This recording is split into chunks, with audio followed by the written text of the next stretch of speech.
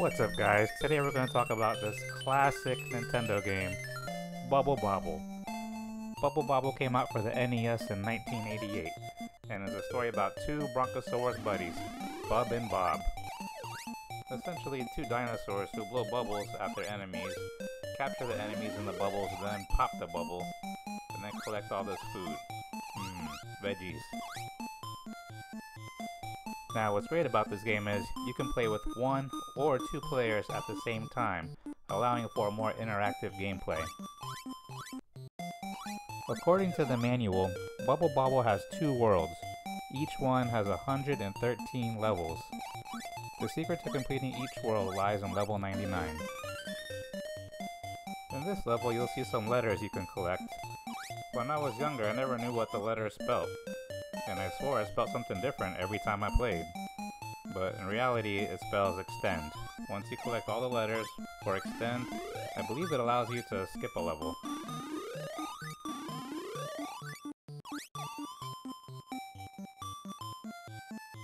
One of the characters in this game is called Stoner. Looks like a wizard from The Legend of Zelda. And this is Beluga, I guess their take on the beluga whale.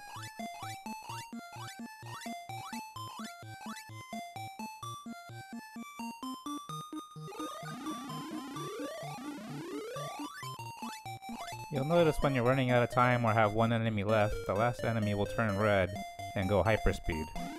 Whoa, that was luck.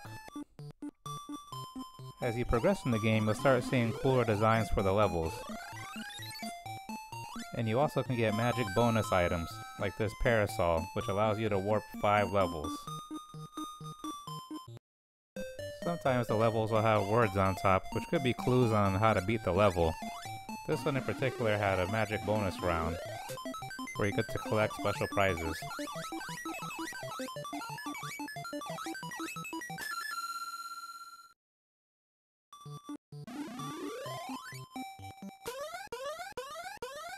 One thing worth mentioning is if you take too long to beat a level, they send this ghost Grim Reaper after you.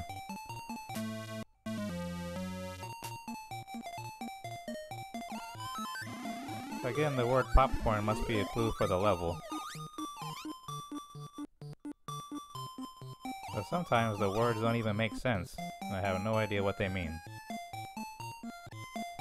A very cool feature about this game is, if you do die, you can get a password where you can start back to where you left off at.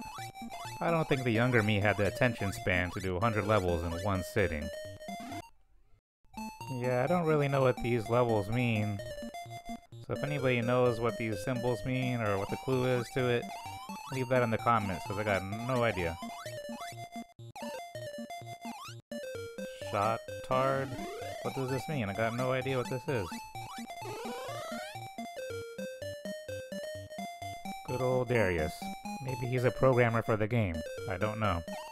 So here's level 99, the most important level. If you look to the right, you'll see a magic crystal ball appear.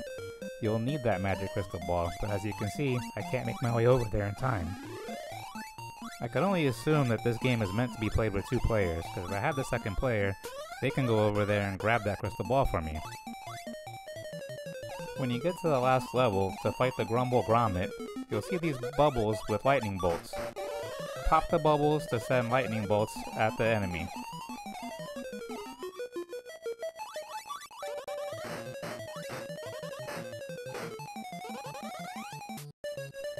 I did eventually beat the game, but it wasn't the true ending.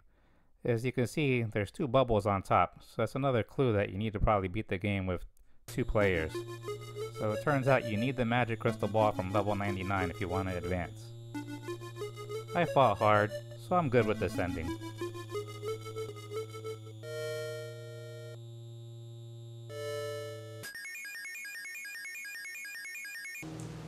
Alright guys, so that's Bubble Bobble.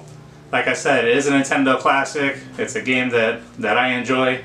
If you haven't played, I recommend playing it. It's still a game worth playing today, and it's still a game that I come back to. Got the cartridge right here. It's got some pretty nice artwork, and I didn't even know this, but down deep I had the manual the whole time. Alright guys, that's it for me today. Catch you next time.